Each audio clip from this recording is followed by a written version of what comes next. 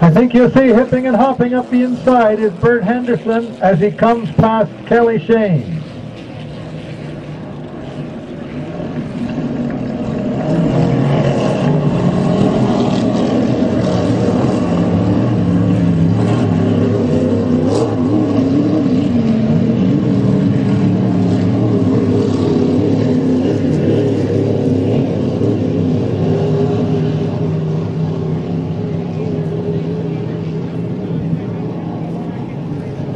Okay, for all you folks with sharp eyes, this will be kind of fun.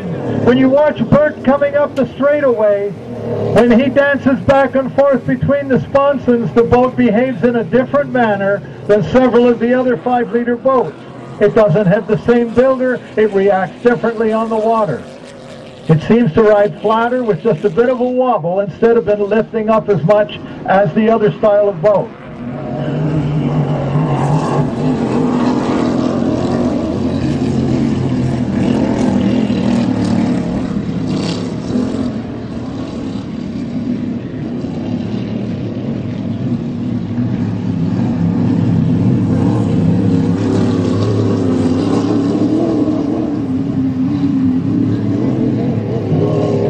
As these boats come racing down the straightaway, you may notice that underneath the center of the boat, there's no such thing as a keel or anything else to help the boat turn.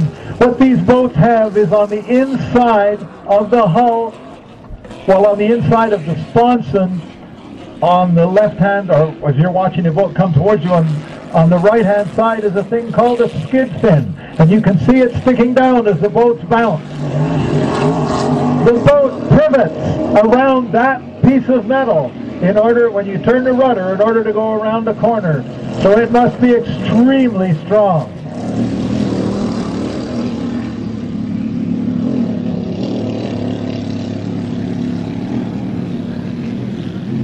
The caution flag is out. If you look down on the straightaway, all the way back near corner 4, you'll see El Diablo broken down in the middle of the course.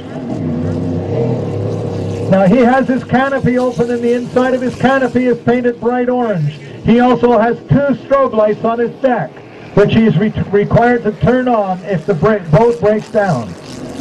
The combination of the 2 strobe lights and the inside of the canopy being painted bright orange makes it much easier for a boat coming towards him to see him and avoid him.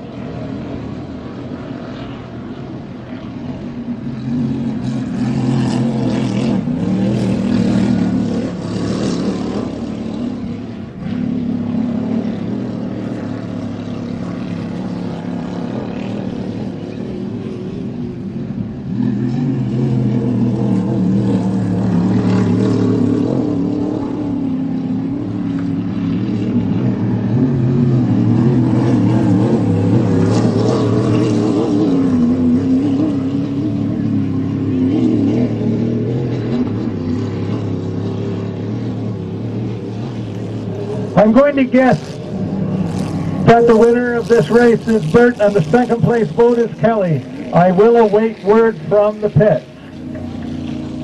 And quite possibly they'll tell me about the winner of the first 5-liter race as well.